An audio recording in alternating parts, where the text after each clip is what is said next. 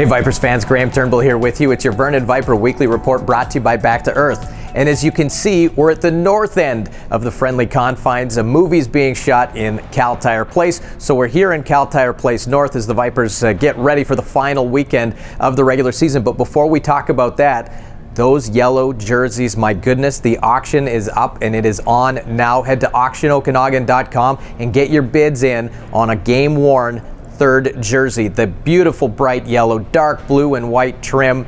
Fantastic uniforms. You can get yours. Again, auctionokanagan.com and get your bids in.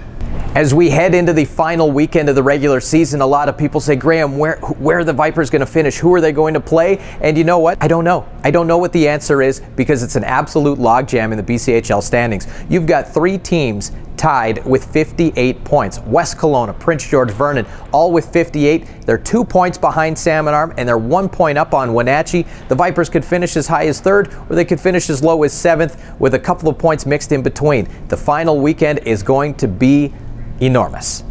And it doesn't get easy. The last two games of the regular season for the Vipers will be on the road, and on Friday night they'll head to the South Okanagan Event Center for the fifth and final meeting with the Penticton Vs.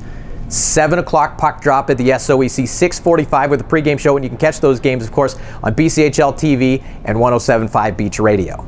The next night, the Vipers will finish in Merritt at the Nicola Valley Memorial Arena. 7 o'clock puck drop there. Again, catch the pregame show starting at 6:45.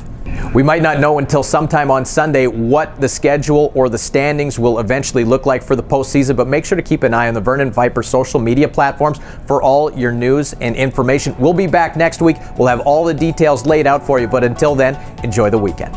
The Weekly Report is brought to you by Back to Earth, handcrafted, earth-friendly specialty products to support your health and well-being. Learn more at getbacktoearth.com.